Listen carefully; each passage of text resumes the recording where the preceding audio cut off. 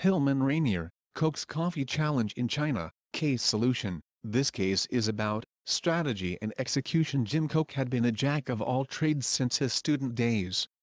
A big dreamer, Coke knew that he was on the cusp of something big. A Hong Kong resident since 2010, he wanted to dominate the coffee distribution market in Hong Kong and mainland China. After only 1 year, he had managed to secure the unthinkable, a coffee distribution deal with Hong Kong's leading supermarket chain, PARK and Shop. More importantly, he was now Jamaica Blue Mountain registered trademark coffee's official licensee in 67 countries, including China and Hong Kong. You can order individually solved case solutions without any plagiarism at thecasesolutions.com. Number 1 in Case Study Solutions.